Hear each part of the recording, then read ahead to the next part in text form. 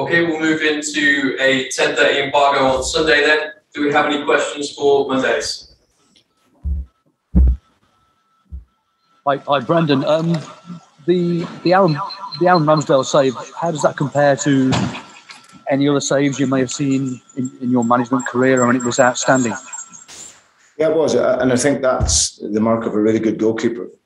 When it looks like a goal all the way, and then they pull off a save. I remember Casper making one in the FA Cup final from Mason Mount that looked in, and then the really good goalkeepers that make a save that can determine the match, and that was definitely a save that looked a goal all the way, and he's kept out. It was a brilliant save and a great reaction because he's had to then be ready for the next one. Okay, a frustration for you, Brendan. Just a frustration. Does it make you doubly more determined to take the second half form into the Moscow game on Thursday?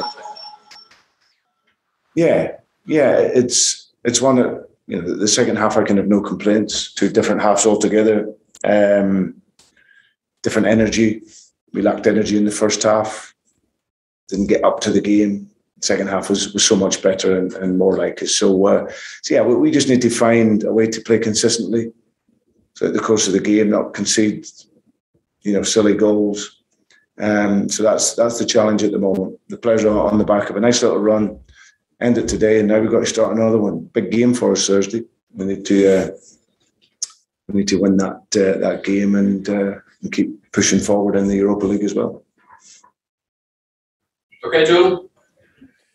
Hi, Brendan. I know lots of other teams are playing at the moment, and you've played one more than most. But you've currently got the third worst defence in the league, and obviously Wilfred Ndidi, who's on the bench today, can he make a difference to that when he's sort of back in the 11?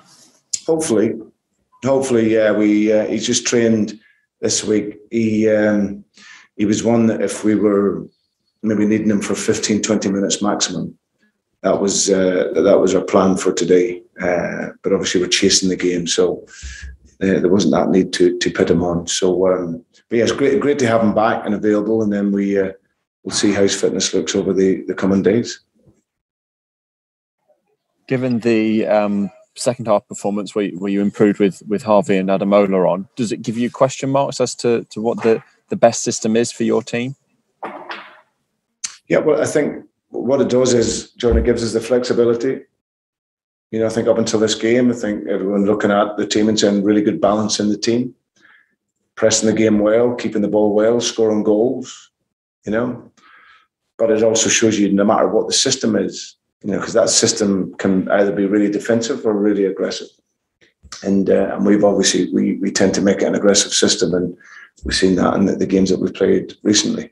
But when you're passive in it, or you don't quite get your timing right on your press, then it's not so good. So I think the beauty always is you're trying to find a rhythm, trying to find that consistency.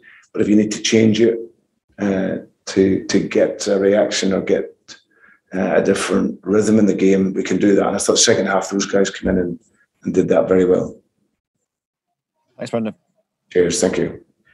Okay, folks, we'll leave it there. Thanks very much, and we'll see you on Wednesday. Cheers, guys. Thank you.